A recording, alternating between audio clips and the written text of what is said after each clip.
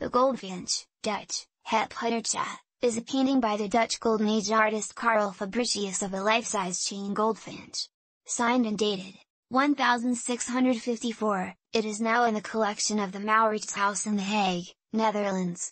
The work is a trompe l'oeil on panel measuring 33.5 by 22.8 centimeters, 13.2 in x 9.0 in, that was once part of a larger structure, perhaps a window jamb or a protective cover.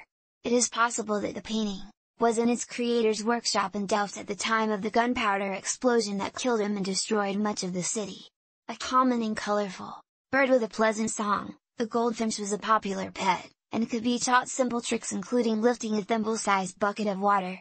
It was reputedly a bringer of good health, and was used in Italian Renaissance painting as a symbol of Christian redemption and the Passion of Jesus. The goldfinch is unusual for the Dutch Golden Age painting period in the simplicity of its composition and use of illusionary techniques. Following the death of its creator, it was lost for more than 2 centuries before its rediscovery in Brussels.